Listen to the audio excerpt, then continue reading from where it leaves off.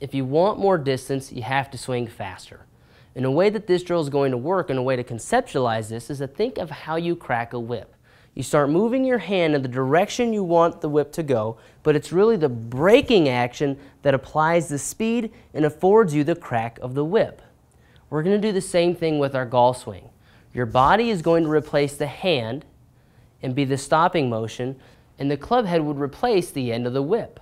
So what we're going to do is get our body going as fast as we can, but we're going to stop it to allow the end of the whip to go as fast as possible through the hitting area. So to start, go ahead and grip the rod like you normally would, but keep it above the ground about a foot or so.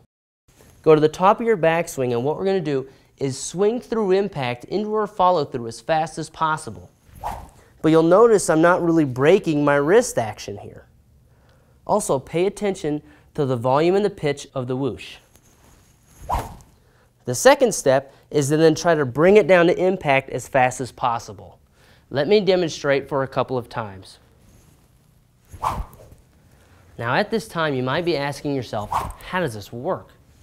As you go as fast as possible through impact, your body is doing all those things it should be doing, but at a faster rate, which is creating the speed.